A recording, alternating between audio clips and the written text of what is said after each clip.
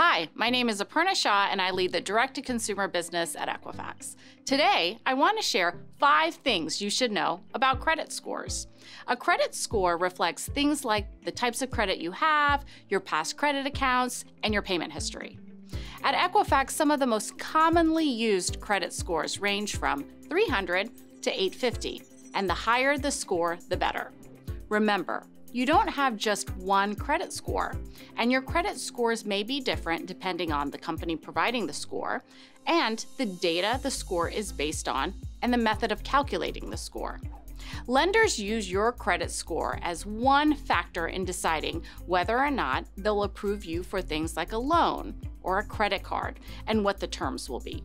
That's why it's a good idea to monitor your credit and understand how scores work. So let's get started. Number 1, you should check your credit score often. People sometimes think they can't check their credit scores because it might hurt them, but that's not true.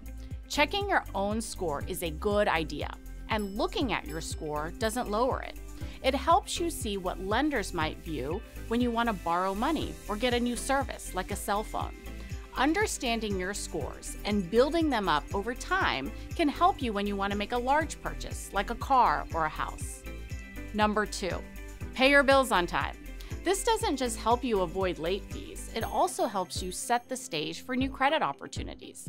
When it comes to your credit score, positive payment history matters. Number 3, try to mix it up.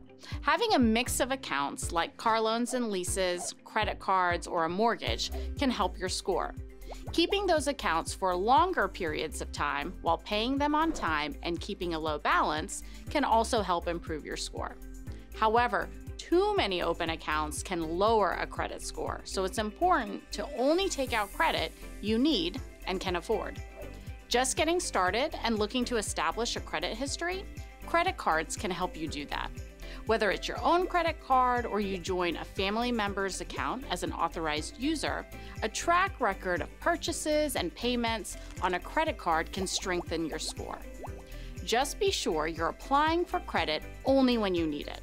When you apply for a new loan or a line of credit, the bank looks at your score, which is called a hard inquiry, and it's included as part of your credit report.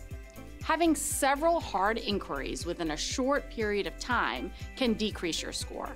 Again, checking your personal credit report and scores can help you keep tabs on recent hard inquiries and does not affect your score.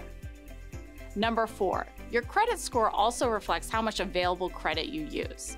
You may hear people talk about keeping your debt to credit ratio low, which represents the amount of revolving credit you're using on your revolving credit accounts, such as credit cards. Simply put, that means you have much larger available credit compared to your credit balance. Using less of your available credit limit can help raise your score. For example, if you have a credit card that's a $1,000 credit limit, it's a good idea to not spend more than $300 on the card before you pay it off. Number 5, and finally, one of the most important tips. If there's a problem, you can and should fix it. If you see something wrong on your credit report, you can file a dispute. It's important to act quickly if you discover an error. Maybe you find an account that doesn't belong to you or something is missing. Consumer reporting agencies will investigate any legitimate dispute and respond to you within 30 days, subject to some exceptions. You can find more information about disputes at Equifax.com. Remember, having a high credit score can be beneficial for future financial opportunities. It helps improve your likelihood of approval and credit terms. So it's good to know how credit scores work, how accounts like credit cards can help, and what you can do to fix any problems. Thanks for watching.